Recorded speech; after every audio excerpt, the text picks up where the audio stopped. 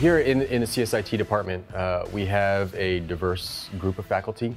Many of our faculty have worked previously or currently in industry in various fields in which they teach. They have a passion for it and it shows, and when you feel passion like that from a teacher, then it reflects back onto the student. Within the last 3 to 5 years, all of the surveys that have come out, computer and computer-related professions are traditionally rated within the top 2 of all professions that are going to be in demand. You get to work with all the hardware that they have provided, so the fact that we have that equipment has just been really, really helpful on a learning scale. We have 4 different disciplines. We have computer science, we have information technology, networking, and web development. And each one of those you can earn degrees in.